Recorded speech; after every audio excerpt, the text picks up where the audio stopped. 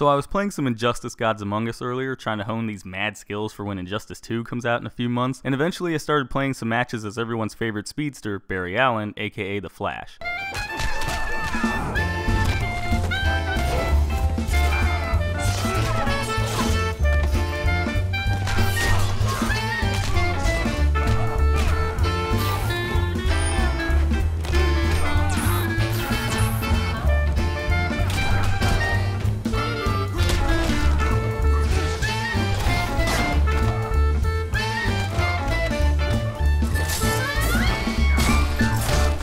And while we see Barry pulling off some decent speed feats throughout the game, like slowing down time, running across the country, being practically invisible to people, that sort of thing, easily the fastest we see him is during the animation for his super move, when he punches someone, races around the world, and punches them again with all that force he generated with his run.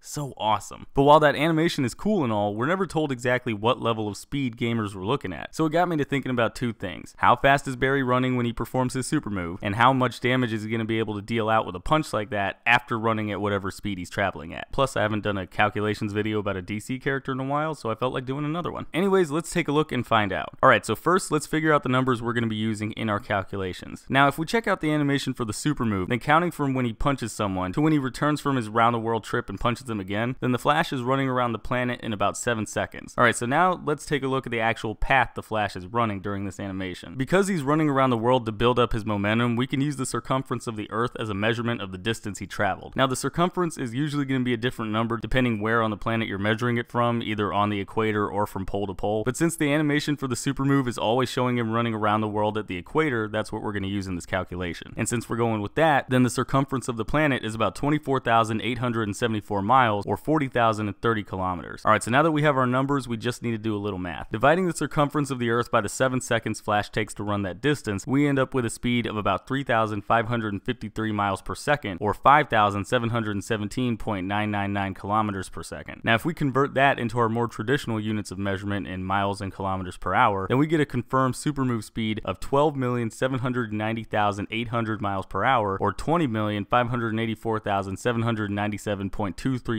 kilometers per hour. Damn, that is seriously fast. For comparison, the fastest rocket ever built by humans up to the time of me recording this video is the New Horizons, a rocket NASA sent off to Pluto back in 2006. On Earth, that rocket had a launch speed of 36,373 miles per hour, or 58,536 kilometers an hour, meaning that during this super move, the Flash is running over 351 times faster than the fastest rocket launched from the surface of the planet. Anyone he's punching better be grateful for those Superman pills they're supposedly taken, or Barry could have obliterated them like this was a Mortal Kombat game.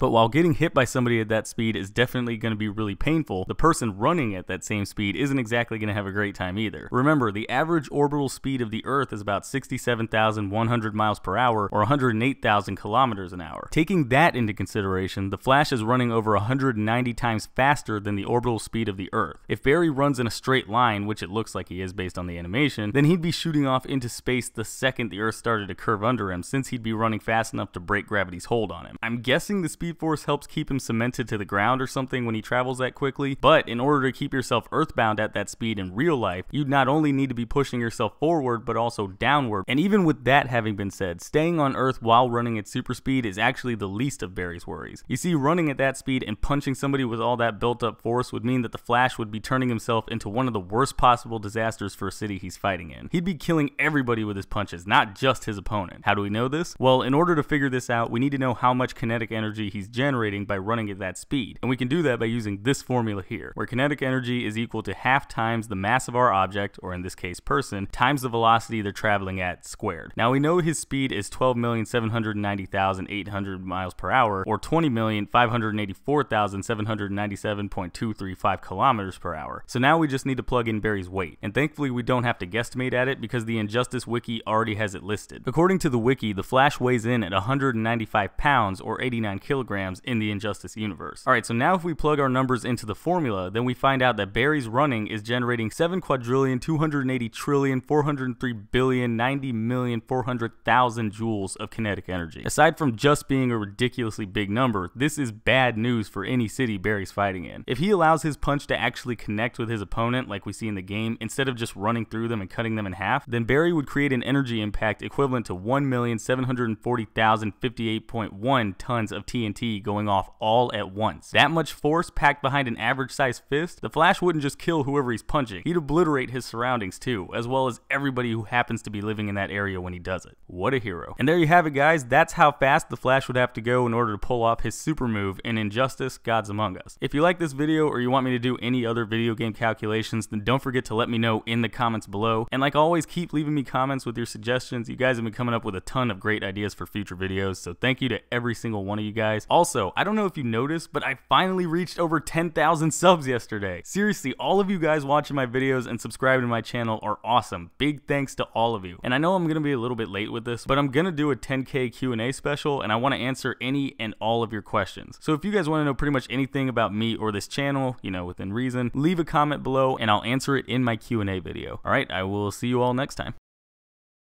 Hey, thanks for watching. If you liked the video, be sure to click that like button, maybe leave me a comment while you're at it, and go ahead and click that subscribe button.